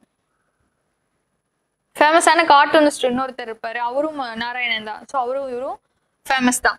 பின்வரவற்றை கால வரிசைப்படுத்துக. ஸோ அதுதான் கொடுத்துருக்காங்க. ஸோ விவி கிரி அப்படிங்கிறப்ப ஃபர்ஸ்ட் வருவார். ஸோ ஃபர்ஸ்ட் அப்படித்தான் நீலம் சஞ்சீவ ரெட்டி 5-2 ஆன்சர் டி. அடுத்து consider the following statement. Absolute veto, that is withholding of assent to the bill passed by the legislature அப்படிங்கிறாங்க. அதாவது முழுமையான வீட்டோ, அதாவது சட்டமன்றத்தால் நிறைவேற்றப்பட்ட மசோதாவுக்கு ஒப்புதல் வழங்கப்படாமல் இருப்பது அப்படிங்கிறது தான் முழுமையான வீட்டோ. அடுத்து குவாலிஃபைடு வீட்டோ அப்படின்னா which can be overridden by the legislature with an ordinary majority அப்படிங்கிறதும். சஸ்பென்சிவ் வீட்டோ அப்படிங்கிறது which can be overridden by the legislature with a special majority. Packet veto அப்படிங்கிறது that is taking no action on the bill passed by the legislature அப்படிங்கிறாங்க. So இது ரெண்டுமே swap ஆயிருக்கு சரிங்களா. Ordinary majority கிடையாது. So இங்கே special majority, இங்கே ordinary majority அப்படிங்கிறது. ஸோ 2-3 அப்படிங்கிறது ராங். Answer B. தகுதியான வீட்டோ அப்படிங்கிறது சாதாரண பெரும்பான்மையுடன் சட்டமன்றத்தால் நிறைவேற்றப்பட்டதற்கு அனுமதி வழங்காமல் இருப்பது இல்லை. சிறப்பு பெரும்பான்மையுடன் நிறைவேற்றப்பட்டதற்கு அனுமதி கொடுக்காம இருந்தோம் அப்படின்னா தான் தகுதியான வீட்டோ அப்படிங்கிறதும். நெக்ஸ்ட் வந்து சஸ்பென்சிவ் வீட்டோ அப்படிங்கிறது வந்து என்ன சாதாரண பெரும்பான்மையோடது. So answer B. அடுத்து 35th கொஸ்டின். லோக்பால் மற்றும் லோக் ஆயுக்தாவோட சாலியன் சிஹெச்ல இருக்க இது கொடுத்துருக்காங்க, பார்ப்போம். It seeks to establish the institution of the Lokpal at the center and Lok Ayukta at the state level government அப்படிங்கிறாங்க. The Lokpal to consist of chairperson with a maximum of 8 members of which 50% shall be judicial member அப்படிங்கிறது second statement. It enhances maximum punishment under the Prevention of Corruption Act from 7 to 10 years அப்படிங்கிறாங்க. So பாருங்க தமிழ்ல ஒரு தடவை. லோக்பால் மற்றும் லோக் ஆயுக்தா சட்டத்தின் முக்கிய அம்சங்கள் என்ன அப்படின்னு இருக்காங்க. இது மையத்தில் லோக்பால் அமைப்பையும் மாநில அளவில் லோக் ஆயுக்தா அமைப்பையும் நிறுவுகிறது. ஆமா, கரப்ஷனை உழைக்கணும் அப்படிங்கிறதுக்காண்டி மேல சென்ட்ரல் லெவல்ல லோக்பால் மற்றும் லோக் ஆயுக்தா, இதுலேயே சர்ச்சிங் கமிட்டி இருப்பாங்க. ஸ்டாண்டிங் சர்ச்சிங் கமிட்டியில யாரெல்லாம் மெம்பரு, ஸோ யாரோட ரெக்கமெண்டேஷன் மூலியமா யார் அப்பாயிண்ட் பண்ணுவாங்க அப்படிங்கிற உள்ள இருக்கிறதையும் பார்த்துக்கணும். லோக்பால் அதிகபட்சமாக 8 உறுப்பினர்கள் கொண்ட ஒரு தலைவரை கொண்டிருக்கும். அதுல 50% அப்படிங்கிறது ஜுடிஷியல் மெம்பர்ஸ் அப்படிங்கிறதும். அடுத்து பாருங்க, இது ஊழல் தடுப்பு சட்டத்தின் கீழ் அதிகபட்ச தண்டனையை 7 ஆண்டுகளிலிருந்து 10 ஆண்டுகளாக உயர்த்துகிறது. ஸோ தவறான அறிக்கை அப்படிங்கிறப்ப ஸோ எதுவுமே இல்லைலாம் கரெக்ட் அப்படிங்கிறதால answer D. Which high court is the biggest high court in India அப்படிங்கிறாங்க. ஸோ இதுக்கு answer C. Allahabad is the biggest high court in India. So single statement தான். அடுத்து பாருங்க, in 1999 a new ministry of minority was created to provide a sharp focus of the welfare and development of the minority. Reason என்ன அப்படின்னா geographically and culturally the minorities are different from others அப்படிங்கிறாங்க. So இந்த இடத்துல நீங்க பாத்தீங்க அப்படின்னா minorities வந்து கிடையாதுங்க. ஸோ மோஸ்ட்லி வந்து இந்த டைம் பீரியட்ல 1999ல ட்ரைபல்ஸ்காண்டி தான் என்ன பண்ணிருப்பாங்க அப்படின்னா ஒரு மினிஸ்ட்ரி அப்படிங்கிறது ஃபார்ம் பண்ணிருப்பாங்க. சரிங்களா, பாருங்க. Geographically and culturally STs are different from SC. So அவங்களோட ப்ராப்ளம் சால்வ் பண்ணணும் அப்படிங்கிறதுனால தான் மினிஸ்ட்ரி ஆஃப் ட்ரைபல் அஃபேர்ஸ் அப்படிங்கிறது 1999ல கிரியேட் பண்றாங்க அப்படிங்கிறது. சரிங்களா, ஸோ அந்த வகையில பார்த்தோம்னா ரெண்டு ஸ்டேட்மெண்ட்மே wrong. So it is not a minority அப்படிங்கிறது. ஏன்னா மைனாரிட்டிஸ் அப்படிங்கிறப்ப வந்து பார்சியன்ஸ், கிறிஸ்டின்ஸ் அவங்களாம் கூட வந்துருவாங்க. சரிங்களா, அவங்களும் எஸ்டிஸ் அந்த டைப் ஆஃப் பீப்புள்ஸும் ஒன்னு இல்லை அப்படிங்கிறது தான். அடுத்து 38th question, which of the statement is are incorrect regarding the attorney general அப்படிங்கிறாங்க. The attorney general is appointed by the president. He must be a person who is qualified to be appointed to a judge of Supreme Court. He hold the office during the pleasure of the president.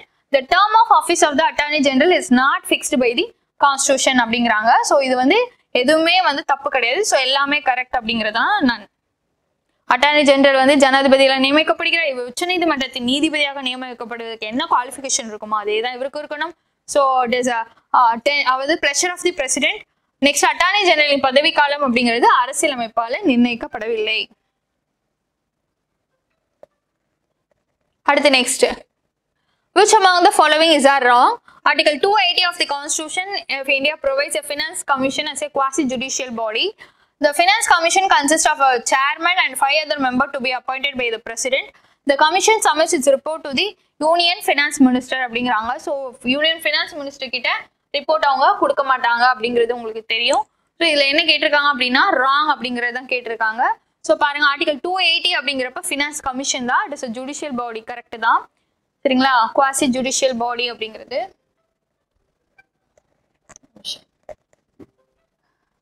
நிதி ஆணையக்குழு ஒரு தலைவர் மற்றும் ஜனாதிபதியால் நியமிக்கப்படும் 5 உறுப்பினர்களை கொண்டுள்ளது அப்படிங்கிறாங்களே. So இங்க 5 அப்படிங்கிறது கிடையாது, 4 members. So அந்த வகையில பார்த்தோம்னா செகண்ட் ஸ்டேட்மெண்ட்டும் தப்பு, தேர்ட் ஸ்டேட்மெண்ட்டும் தப்பு. பிகாஸ் அவங்க ஃபினான்ஸ் மினிஸ்டர் கிட்ட கொடுத்துருக்க மாட்டாங்க, பிரசிடென்ட் கிட்ட ரிப்போர்ட் கொடுப்பாங்க. சரிங்களா, it submits report to the president. அடுத்து assertion. The UPSC's function is not decided. அதாவது இவங்க வந்து அட்வைசரி ஒன்லி யூபிஎஸ்சி அப்படிங்கிற ஒரு ஸ்டேட்மெண்ட். செகண்ட் ரீசன் என்ன கொடுத்துருக்காங்கன்னா because it is a constitutional பாடி அப்படிங்கிறாங்க. S, UPSC is a constitutional body, correct தான். ஆனா இது அட்வைசரி நேச்சர் அப்படிங்கிறதும் கரெக்ட் தான். பட் அதுக்கு அது கரெக்டான எக்ஸ்பிளனேஷனான்னு கேட்டா கிடையாது. So both A and R is true, but R is not a correct explanation of ஏ அப்படிங்கிறது தான் ஆன்சர். சரிங்க, யூபிஎஸ்சி செயல்பாடு முடிவெடுப்பதல்ல, ஆலோசனை வழங்குவது மட்டுமே. யூபிஎஸ்சி ஒரு அரசியலமைப்பு அமைப்பு அப்படிங்கிறதும் கரெக்ட் தான். The Lokpal was introduced in the first time in Lok Sabha in the year அப்படிங்கிறாங்க. ஸோ லோக்பா பில் கடந்து வந்த பாதை அப்படிங்கிற மாதிரியே நமக்கு லட்சுமிகாந்த்லாம் நிறையவே கொடுத்துருப்பாங்க. ஸோ அதை வந்து ஒரு தடவை பார்த்தீங்கனாலே உங்களுக்கு தெரியும். 1968. அடுத்து, which of the following statement is incorrect அப்படின்னு கேட்டிருக்காங்க. National Investigation Agency was constituted in 2010 under the provision of National Investigation Agency Act 2008. The NIA was established in the backdrop of 2018 Mumbai terror attack base பண்ணி தான் கொண்டு வந்தாங்க. The headquarters of NIA is New Delhi அப்படிங்கிறாங்க. The NIA is headed by chairman அப்படின்னு இருக்காங்க. இதுல எது வந்து தப்பான ஸ்டேட்மெண்ட் அப்படிங்கிறது தமிழ்ல ஒரு தடவை பாருங்க. தேசிய புலனாய்வு முகமை சட்டம் 2008 விதிகளின் கீழ் 2010ஆம் ஆண்டு தேசிய புலனாய்வு முகமை அப்படிங்கிறது உருவாக்கப்பட்டது அப்படிங்கிறாங்க. ஸோ 2008 மும்பை தீவிரவாத தாக்குதலின் பின்னணியில் NIA உருவாக்கப்பட்டது, கரெக்ட். ஸோ NIAயின் தலைமையிடம் புதுடெல்லியில இருக்கு. NIA தலைவர் அப்படிங்கிறப்ப சேர்மன் அப்படிங்கிறது கிடையாது, டைரக்டர் ஜெனரல் தான் வந்து இருப்பாரு, துணை பதவியாளர் அவ்வளவுதான் இருப்பாரு. பட் NIA எப்ப எஸ்டாப்ளிஷ் பண்ணாங்க அப்படின்னு பார்த்தோம் அப்படின்னா 2010 கிடையாது, 2009ல என்ன பண்ணிருப்பாங்க, உருவாக்கியிருப்பாங்க. ஸோ அந்த வகையில பார்த்தோம் அப்படின்னா 1 மற்றும் 4 வந்து தவறானது. 43rd question, which of the following statement is incorrect அப்படின்றாங்க. Nota was the first introduced in the general election held in 2015 இருக்காங்க. Second, India is the 14th country in the world to introduce a nota. If the people in a democratic country are not willing to elect any candidate, they can vote for option called nota. None of the above அப்படின்னு சொல்லிட்டு. Third, fourth பாருங்க, rule 49O இந்த conduct business rule 1963ல இருக்கு அப்படிங்கிற மாதிரி கொடுத்துருக்காங்க. இதுல எது வந்து என்ன கேட்டிருக்காங்க அப்படின்னா இன்கரெக்ட் அப்படிங்கிற மாதிரி தான் கேட்டிருக்காங்க. சரி, தமிழ்ல ஒரு தடவை பாருங்க. எந்த அறிக்கை தவறானது? 2015 நடைபெற்ற பொது தேர்தலில் தான் முதல்ல நோட்டா அப்படிங்கறத இன்ட்ரோடியூஸ் பண்ணாங்க அப்படிங்கிறாங்க. It is wrong. 2014 எலெக்ஷன் உலகில் நோட்டாவை பயன்படுத்திய 14வது நாடு இந்தியா அப்படிங்கிறது கரெக்ட். ஒரு மக்களாட்சி நடைபெறும் நாட்டில் உள்ள வாக்காளர்கள் தேர்தலில் போட்டியிடும் வேட்பாளர்கள் எவரையும் தேர்ந்தெடுக்க விருப்பம் இல்லை அப்படின்னா நோட்டாக்கு போகலாம் அப்படிங்கிறாங்க. இந்திய தேர்தல் நடத்திய விதிகள் 1963 படி சட்டத்தின் விதி 49(o) எக்ஸ்பிளைன் பண்ணிருப்பாங்க அப்படின்வாங்க. ஸோ ரூல்ஸ் அப்படிங்கிறது 1963 இல்ல 61. ஸோ 1 and 4 அப்படிங்கிறது ராங். அடுத்து பாருங்க.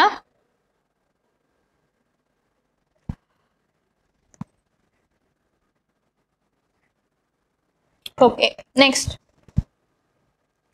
Who said the right of every man are diminished when the right of one man are threatened அப்படிங்கிறாங்க.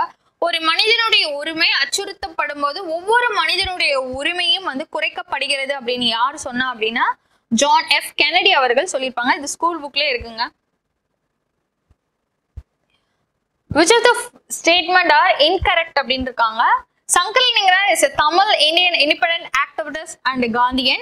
He was born in Manmalai Medu in Virudhunagar district to Karpaswamy and Valliyammal in 1895. He joined the Indian National Congress in 1917. He also participated in the Salt March in 1930 along with Gandhi under the Periyar influence அப்படின்னு இருக்காங்க. Periyar influence கிடையாது, ராஜாஜியோட influence மூலமா என்ன பண்ணியிருப்பாரு அப்படின்னா participate பண்ணியிருப்பாரு. So மற்ற statement எல்லாமே கரெக்ட். ஸோ 4th ஸ்டேட்மெண்ட் தான் ராங் அப்படிங்கிறது. சங்கல் நீங்க காந்தியவாதியும் இந்திய விடுதலைக்காக போராடிய தமிழ் வீரரும் ஆவார். 1895 விருதுநகர் மாவட்டம் மண்மலைமேட்டு கிராமத்தைச் சேர்ந்த கருப்பசாமி வள்ளியம்மாளுக்கு மகனாக பிறந்தார். 1917 இந்திய தேசிய காங்கிரஸ்ல இணைந்தார். பெரியார் மீது ஏற்பட்ட ஈர்ப்பால் விடுதலை போராட்டத்தில் பங்கேற்ற சங்கரலிங்கர் 1930 காந்தியுடன் தண்டி உப்பு சத்தியாகிரக போராட்டத்தில் பங்கு பெற்றார். சோ பெரியார் இல்ல, Rajaji.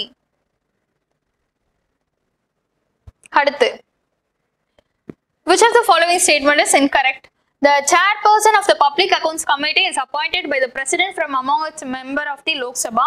First time a member of the opposition as a chairperson of the committee for 1967 to 68. It is presented 1950. Sorry, it என்ன பண்றாங்க அப்படின்னா 1596 ரிப்போர்ட்ஸ் வந்து இது வரைக்கும் ஏப்ரல் 2018 வரைக்கும் சப்மிட் பண்ணிருக்காங்க அப்படிங்கிறது தேர்ட் ஸ்டேட்மெண்ட். இன்கரெக்ட் ஸ்டேட்மெண்ட் கேட்டிருக்காங்க. பாருங்க, எந்த அறிக்கை தவறானது? மக்களவை உறுப்பினர்களிலிருந்து ஒருவர் பொது கணக்கு குழு தலைவராக குடியரசுத் தலைவராக நியமிக்கப்படுகிறார் அப்படிங்கிறது இட் இஸ் ராங் ஸ்டேட்மெண்ட் அப்படிங்கிறது நமக்கு தெரியும். அடுத்து பாருங்க, இதில் 1967 இருந்து 68 வரைக்கும் வந்து ஃபர்ஸ்ட் என்ன பண்ணிருக்காங்க அப்படின்னா அப்போசிஷன்ல இருந்து ஒருத்தர் அப்பாயிண்ட் பண்ணிருக்காங்க ஃபர்ஸ்ட். நெக்ஸ்ட் வந்து 1950 இருந்து 2018 வரைக்கும் இது வரைக்கும் 1596 ரிப்போர்ட் அப்படிங்கறது அவங்க சப்மிட் பண்ணிருக்காங்க அப்படிங்கிறதும் கரெக்ட். சரிங்களா? சோ இதுல வந்து எது தவறானது அப்படின்னா ஃபர்ஸ்ட் ஒன் மட்டும்தான். பிகாஸ் ஸ்பீக்கர் தான் என்ன பண்ணுவாரு அப்படின்னா அப்பாயிண்ட் பண்ணுவாரு. அடுத்து 47 ஐடென்டிஃபை இன்கரெக்ட் பேர். So budget session, monsoon session, winter session. பிப்ரவரில இருந்து மே வரைக்கும் பட்ஜெட் செஷனும், மான்சூன் செஷன் அப்படிங்கிறது ஜூன்ல இருந்து ஆகஸ்ட், விண்டர் செஷன் அப்படிங்கிறது நவம்பர்ல இருந்து டிசம்பர். ஸோ இன்கரெக்ட் பேர் தான் மேட்ச் பண்ண சொல்லியிருக்காங்க. ஸோ எல்லாமே கரெக்டா மேட்ச் ஆயிருக்கு. ஸோ இதுக்கு ஆன்சர் நன். ஓகேங்களா? நெக்ஸ்ட் பாருங்க, நிதிநிலை அறிக்கை கூட்டத்தொடர் தமிழ்ல பட்ஜெட் செஷன் அப்படிங்கிறப்ப, மான்சூன் செஷனா மழைக்கால கூட்டத்தொடர், நெக்ஸ்ட் வந்து குளிர்கால கூட்டத்தொடர். ஸோ ரெண்டுமே வந்து கரெக்டா மேட்ச் ஆயிருக்கு. ஸோ எது தவறான இணைனா எவையும் இல்லை. அடுத்து 48th question, Koya commanders related to which state அப்படிங்கிறாங்க. ஸோ கோயா கமாண்டர்ஸ் அப்படின்னாலே நமக்கு வந்து முக்கியமான ஒரு வேர்டிக்ல ஸோ கோயா கமாண்டர்ஸ் பத்தி பேசியிருப்பாங்க சுப்ரீம் கோர்ட் லேண்ட்மார்க் வேர்டிக்ல.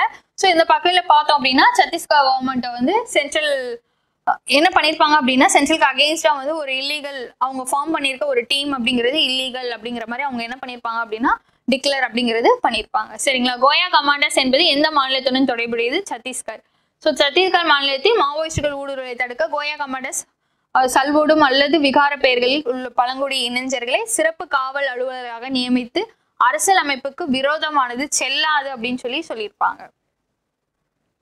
ஸோ வேர்டிக்ல கொஞ்சம் டிஃப்ரெண்டா இருக்கிறதையும் கான்சென்ட்ரேட் பண்ணும். ஐடென்டிஃபை இன்கரெக்ட் பேர். குவாசி ஃபெடரல் யார் சொல்லியிருப்பா?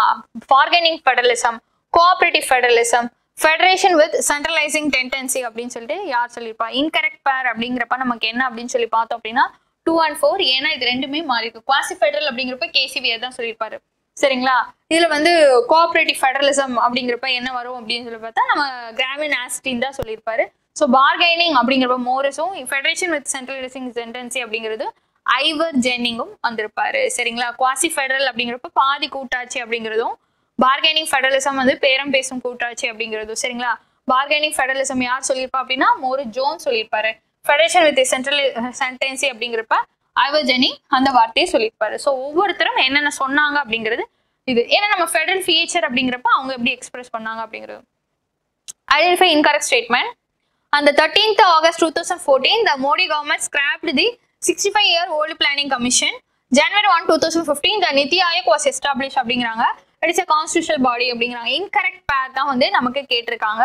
ஸோ இன்கரெக்ட் பேர்ல இது தமிழ் ஒரு தடவை பாருங்க. தவறான அறிக்கை அடையாளம் காணவும் ஆகஸ்ட் 13, 2014 அன்று 65 ஆண்டு கால திட்டக்குழுவை மோடி அரசு ரத்து செய்ததுதான் ஸ்கிராப் பண்ணாங்க அப்படின்னு சொல்லியிருந்தோம்.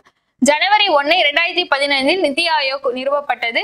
இது ஒரு அரசியல் அமைப்பு அப்படிங்கிறாங்க. இட் இஸ் அ கான்ஸ்டிடியூஷனல் பாடியான்னு கேட்டா இட் இஸ் அ நான் கான்ஸ்டிடியூஷனல் பாடி அப்படிங்கிறத நம்ம சொல்ல முடியும். Because it acts at a think tank, அதாவது ஒரு ஆலோசனை வழங்கும் குழுவா என்ன பண்ணிட்டாங்க, மாத்திட்டாங்க. ஸோ நீங்க நிதி ஆயோகை பொறுத்த வரைக்கும் பாலிட்டிலையும் பார்ப்பீங்க, எக்கனாமிக்ஸ்லையும் பார்ப்பீங்க.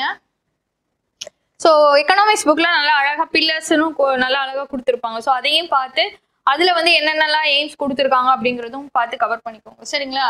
ஸோ ரெண்டு ஆங்கிளையும் வந்து இந்த இடத்துல நீங்க படிக்கணும் நிதி ஆயோகை பொறுத்த வரைக்கும். ஸோ எப்போ ஸ்கிராப் பண்ணி எப்போ கொண்டு வந்தாங்க, பிளானிங் கமிஷனுக்கும் நிதி ஆயோக்கும் உள்ள டிஃப்ரெண்ட் என்ன, ஸோ இவங்க எப்படி வந்து இது பண்றாங்க, நிதி ஆயோக் வந்து ரிப்போர்ட் என்னென்னலாம் ரிலீஸ் பண்றாங்க அப்படிங்கிற ஆஸ்பெக்ட்லையும் நம்ம என்ன பண்ணணும், பார்த்துக்கணும். சரிங்களா? ஸோ அவ்வளோதான் நம்ம பாலிட்டியில நீங்க டோட்டல் டெஸ்ட் எல்லாமே படிச்சிருப்பீங்க. ஸோ படிச்சுட்டு டெஸ்ட்டும் நீங்க அட்டன் பண்ணியிருந்திருப்பீங்க. ஸோ அதுக்கான டிஸ்கஷனும் நம்ம பார்த்தாச்சு. சரிங்களா? ஸோ அந்த வகையில நம்ம நீங்க மோஸ்ட்லி வந்து ஃபண்டமெண்டல் ரைட்ஸ் அந்த மாதிரி ஃபர்ஸ்ட் பார்ட்லாம் நல்ல தரவா படிச்சிடணும். இப்போ படிச்சுட்டு அதை தவிர்த்தும் வந்து இது மாதிரி கான்ஸ்டிடியூஷனல் நான் கான்ஸ்டிடியூஷனல் பாடி தென் கரண்ட் அஃபேர்ஸ் ரிலேட்டடா வர பாலிட்டி அப்படிங்கிறது வந்து ரொம்ப இம்பார்ட்டன்டான ஃபோக்கஸ் பண்ணி என்ன பண்ணுங்க, படிங்க. ஸோ ஓவராலாக படிச்சிருப்பீங்க நம்புறேன். ஸோ படிக்காதவங்க திரும்ப போய் மேமோட வீடியோவை வாட்ச் பண்ணி நோட்ஸ் எடுத்து படிங்க. So congratulation to all. Group 1 prelims அப்படிங்கிறப்ப இந்த தடவை நீங்கள் கிளியர் பண்ணி மெயின்ஸ் அட்டெம்ப்ட் கொடுத்தும் கிளியர் பண்ணி டிசி ஆகிறதுக்கு ஸோ ஏஎம்டிஎன் சார்பாக வாழ்த்துக்கள். நன்றி.